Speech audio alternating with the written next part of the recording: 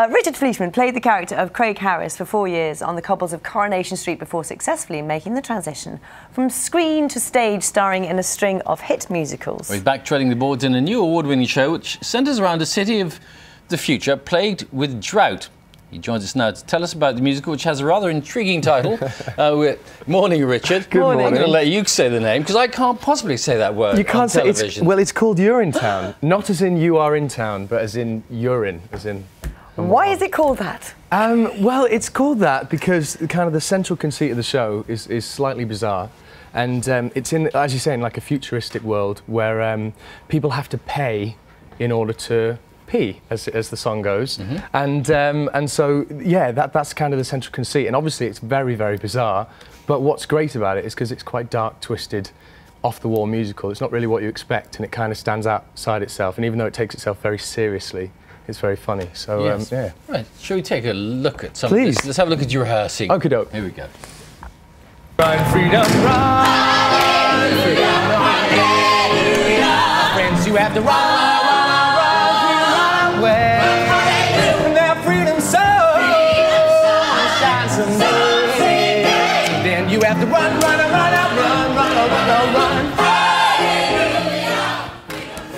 There you go. No, I hadn't realised that it's just new to me, although it's been successful in America. In fact, first came out, what, about 12 years ago? I think it was 2001, I think. But it's never been played here in Britain. Never been done How here. did that happen? Do you know? I don't know. I think I spoke with the producers and they said they were kind of looking for the right people to bring it over. And obviously now we've got the incredible Jamie Lloyd, who's the director, and he's quite amazing actually. He's so young and so successful, and just being in the room with him and sort of watching him work is great. And his vision for this is really special. So and I suppose, I mean, it's a musical, but it's sort of got a dark theme actually, hasn't it? A very dark theme. Yeah, this is definitely a musical for people who don't know if they like musicals. It's not, things don't work out well, it's not happy. There's a lot of, you know, there's singing, there's dancing, there's all the things you'd expect, but it's very much... But humour as well. And very funny, yeah, but very sort of cutting and dark comedy that goes with it. So it's been an adventure for me. I've never really done anything like this, so it's great. And we've got some amazing people in it. We've got the incredible Jenna Russell, you know, Tony nominee, and Jonathan Slinger from the RSC, and Simon Paisley-Day, just amazing actors. It's a name that you won't forget in a hurry. It is. Is it? Yeah. But I can imagine them having sort of discussions in New York, wherever it started, you know, in the early days, because they played in high schools and all sorts. Yeah, So you got to have a name, you got to have a good name. What's a good, strong name? And then whoever popped up with this, I mean, I'd have thought in America they'd have said horrors. I know. I think that's kind of, I think that's why they went for it, because it's such a bizarre concept, and obviously it features within the show as well that we do sort of talk about the name and how ridiculous it is.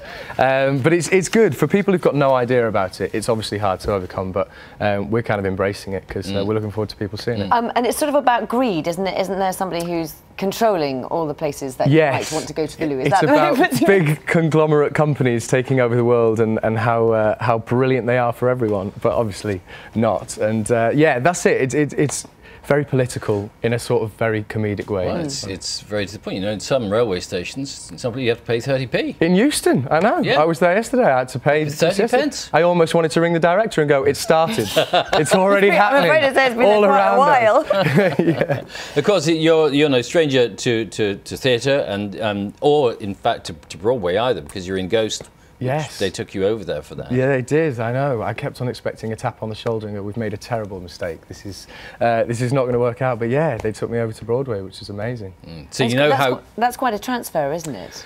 Yeah, it is. I suppose you know, you never really expect it when you start a show in. We started it in Manchester, and then we moved down to London and did a year there, and that was great. And then I got the phone call to say it was moving to New York, and I was like, what does that mean? And then they said, yeah, we're going to take you and Casey Levy, who played the lead in that as well. Does that mean you had to change your accent or not? Well, we'd always done it in American, thank goodness. But there is a big difference between doing American to a load of Cockneys and doing American on Broadway to a load of Americans. So I started to get a bit nervous. But from Corrie to Broadway, eh? What a journey. Oh, well, thank you. No, it's been mad. Oh, and you even sang at the Tonys, didn't you?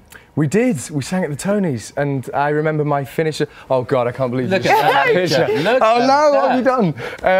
So I remember my finishing sort of place and all the dummy boards and rehearsals with like Hugh Jackman and Julie Andrews and all these incredible people were all there on the front row, and I just didn't didn't sleep for 2 days before it, but it was brilliant and I had an amazing time. Take us back to Corrie, because that's a few years ago though now, isn't it? It is a few years ago, yeah. I left when I was about 17, so it's about 6 years ago. Yeah, and that's an incredible job to have as a young actor, isn't it? Because you know, there's quite a lot of pressure. There's a load of pressure, but thankfully, I'm so glad I was so young when I did it, because if I was to go there now, I think I'd just be a nervous wreck. But when you're 13, you kind of just swan on and just like, yeah, I got this. And it was a great time. I learnt so much. I got to work with amazing actors, and to work at that speed as well.